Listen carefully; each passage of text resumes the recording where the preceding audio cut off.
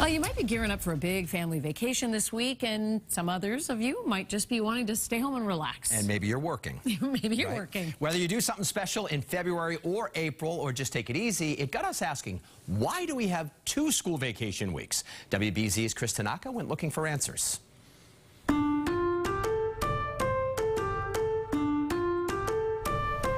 It's a New England tradition, no matter how your family celebrates it. I'm gonna go to Canada. It's actually our kid's birthday, so we have plans, Dave and Buster's, maybe friends, pizza. We're going to Texas to see my family. February break hits at just the right time. The holidays are over, it's gray and cold and miserable. Heck, even the crossing guards want to get away. I'm totally ready for break, not to stand out here twice a day. Really nice, yes. Unconventional, absolutely. New England is the only region of the country where the vast majority of school districts have 2 vacation weeks post-Christmas instead of 1 week in March. We don't have a February break in Texas. What do you think about it? It's different. So how did all of this start? Well, we went to New England's largest school district for answers. February and April breaks is pretty old.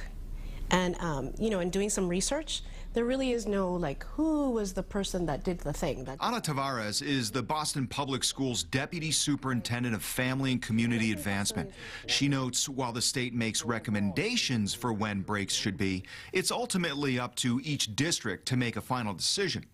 Those decisions were made a long time ago, and making any changes to them would require significant community input. The expectation has been set for so long that folks really haven't reached out to me directly. There are other considerations as well. Winter and spring sports calendars are interwoven into these breaks.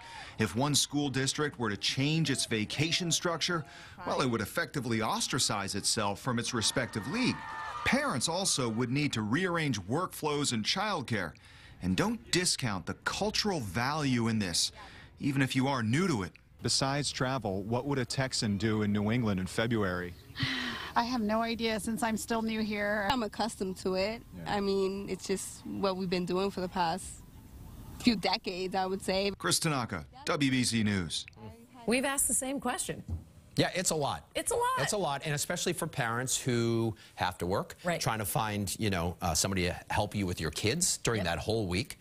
I've never understood why there can't just be 1 in March. Right, and you put it all right there. Yeah. Not to mention we get jealous for all the people who are traveling, right? You got to hear all those cool things they're doing. Now, if you have a question you want us to answer, send us an email, tweet us. You can do that as well. WBZ Question Everything.